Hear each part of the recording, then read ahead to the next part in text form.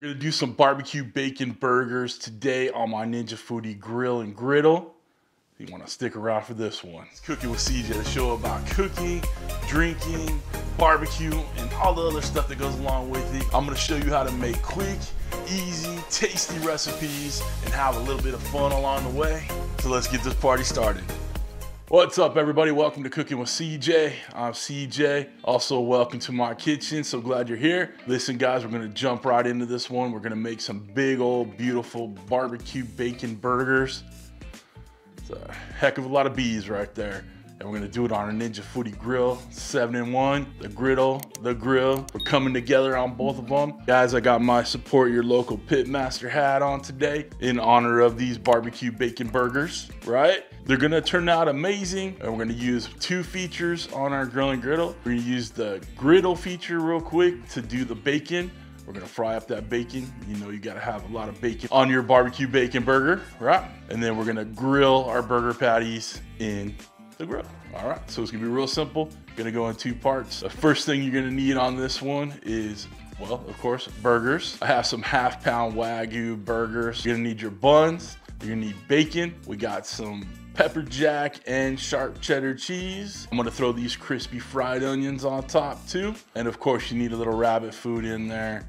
And to finish it all up, you're gonna need any kind of all-purpose seasoning and your favorite barbecue sauce. I'm using KosmosQ SPG for the seasoning, which is just a salt, pepper, garlic. And I'm gonna be using KosmosQ's OPX1. Guys, you can use whatever all-purpose barbecue seasoning and sauce you have. But if you wanna get these, I'll put a link down below to KosmosQ.com. Nothing left to do but get over to the Ninja Foodi grill station, otherwise known as, say it with me, my kitchen island. Let's get started. All right, first step, we're gonna do our bacon. We're gonna turn this to the griddle setting over here, 400 degrees, 30 minutes. We're gonna cook this till it's done. Let's get the preheating started. We'll get our bacon on, and then we'll work on the burgers. We're still waiting for the griddle to preheat, so let's go ahead and get our burgers set up. We're just gonna use a little SPG. Now these are some massive burgers. Like I said, they're half-pound burgers. The burger I'm making for this video, we'll have 2 of these patties. We're gonna do some double burgers. Right, the fan is kicked on for the preheating on the grill, so we're almost there.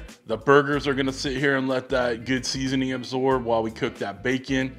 These are big old half-pound burgers. We're gonna do a 2-patty burger. It was like a 1-pound barbecue bacon burger, so you know it's gonna be good. It's gonna be hardcore right here. We got everything ready to roll.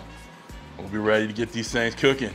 All right, come on back. Preheating on the grill, nice and hot. I'm gonna get some good sizzle going on. Sizzle.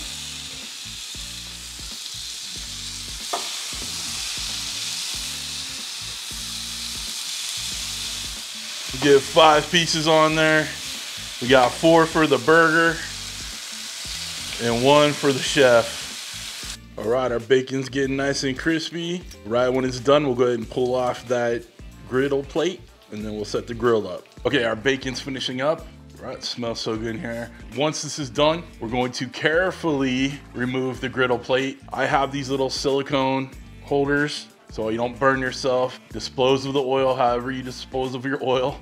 You know, I personally like to keep my bacon grease. You know, that stuff's like liquid gold, but you do you, okay? And then we're gonna shut it down and set up the grill on the high setting. Really simple, just a couple steps, all right?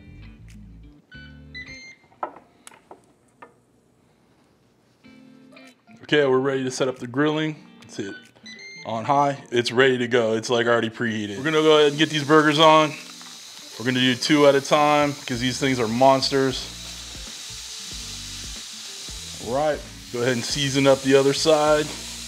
All right, we're gonna shut it down so it heats from both sides. We're gonna go for a nice medium. So if there's a little pink, it's not a big deal. Burgers are on, they're going, they're grilling, they're gonna be great.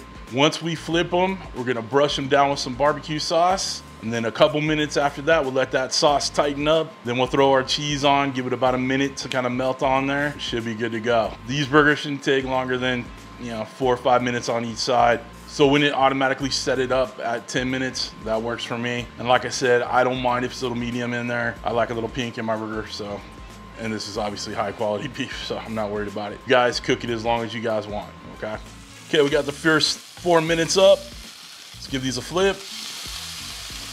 Look at them grill marks. There we go.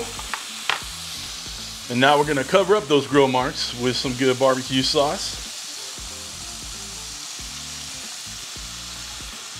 Make sure we got it brushed on. Guys, this is going to caramelize and be a sticky mess in there, but that's okay. Nice little barbecue burgers.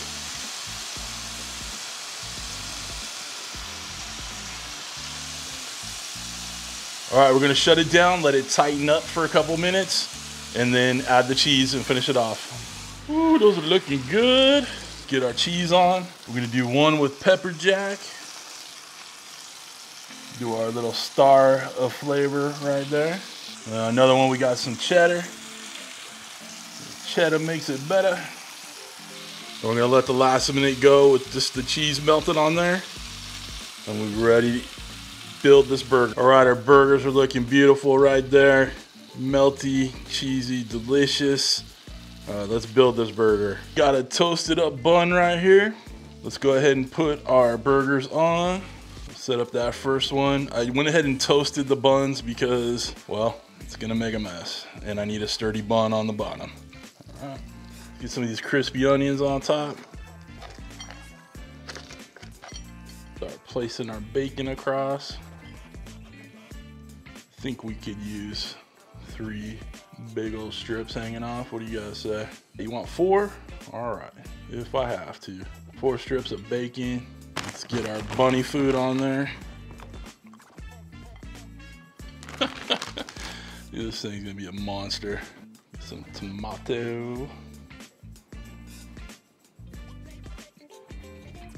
Right. Oh, this is outrageous. Love it. Let's crown that bad boy. And just so it don't go nowhere, let's go ahead and get something in it. How do you say? Oh, I love it. Looking too good. Look at that. That's going crazy right there. All right, let's see if we can get in there and try it. Taking all the pictures. I'm gonna go ahead and get rid of the rabbit food on here. I ain't got no time for all that. We'll go ahead and crown it off again. I don't know if there's a better way to do this. And we're just gonna slice down and we'll take a bite. Let's go. We're gonna go ahead and take a bite. Somehow. We're gonna do this. And my guy TD from TD's BBQ says you always gotta turn your burger upside down because it's so juicy. The juice is loose that the bottom bun is destroyed. All right, guys, let's try this bad boy. I'm gonna bring out the towel for this one. Man, that's too good.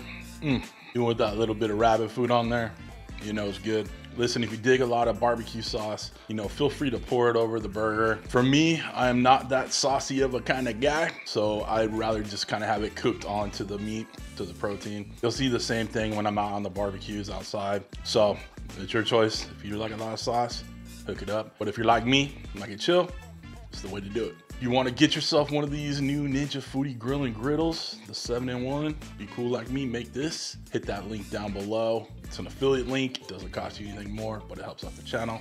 If you want to get my knives, cutting boards, merch, all that good stuff, it's all down below. Make sure you check it out. If you want to become part of CJ's crew for real and become a show producer, like all these lovely people right here, hit that join button right next to that subscribe button, which you should have already hit by now. But other than that, we are done. Listen, I hope you have a wonderful, wonderful week. Thanks for stopping by. Thanks for cooking with CJ. Take care.